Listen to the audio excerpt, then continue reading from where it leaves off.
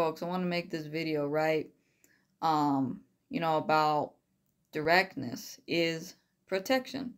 So a lot of people, man, we're all guilty of being the empath and like feeling bad, like people trying to kind of guilt trip us in a way, try to be like, oh yeah, all this other shit.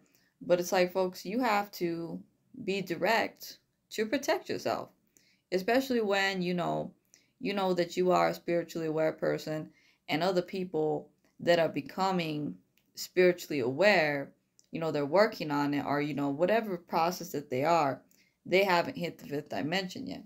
And so you folks have to understand that a lot of people will be very drawn to your energy, okay, even romantically. And so what you have to do is you have to be quick to shut them off. You have to be a person to put your hands and in front of them and be direct with them. Because if you are not direct, these people that are on this planet, they don't know better. They're going to want to push their energy on you. They're going to want to push things that, you don't want to do. Okay? And it's not because it's your fault, okay? Like, you be like, oh, why do these people, they're so in love with me and all this other stuff. It's not their fault that they're in love with you. It's just the fact that they need healing, okay? You have to understand that you bring a spark of light to their energy.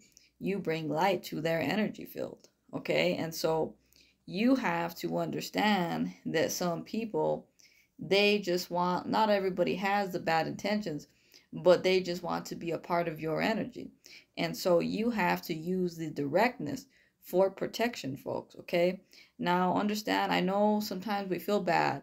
We want to be like, I don't want to be that person to be mean to them, to shut them down, especially if it's like a person that has a crush. But the thing is, honey, you have to. You have to do that, because if you don't do that, then that means you gonna, I don't know, you already know what's gonna be the answer. But yeah, folks, directness is protection. You have to sometimes, who cares if you be looking like the bad guy or people think you are mean? You're not a mean person. You're just being honest.